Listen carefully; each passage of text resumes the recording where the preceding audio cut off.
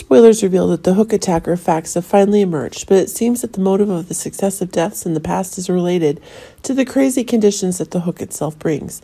But remember that a woman is having so many injustices it can be that this is the cause of things that are getting more and more out of control. Now that Heather's narrative has been published and it's making the truth about the Hook more clear than ever. But it seems that while Heather herself is revealing the motives of her insane actions, it seems that Heather herself is able to get a different perspective than the conditions are being played out.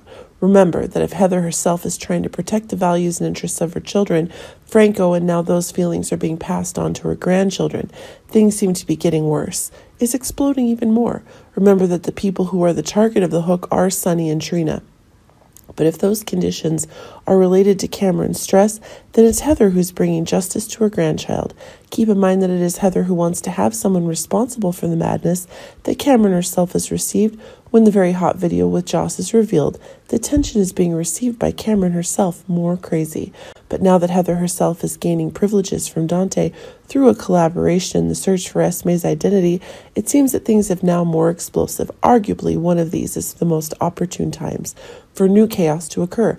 But keep in mind that if Heather herself is trying to manipulate that she is the Hook, it's possible that things are getting crazier than ever. If what Heather wants is the most painful thing for Sonny, it's possible that it is a new condition of cooperation between Heather and Michael through the tension that these father and son are receiving is one of the really explosive things.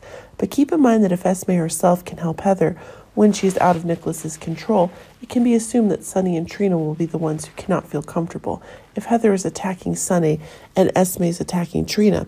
Of course, the reputation of the Hook is still guaranteed, and that will make sure that those involved will not be able to get the exact comforts. But it seems that things could be taking on another crazy idea if one can see that one of the actions that Heather and Ryan can create is extremely unexpected. Heather will continue to run the business of the Hook, but now that the other conditions are likely to come her way, her advantages are increasing.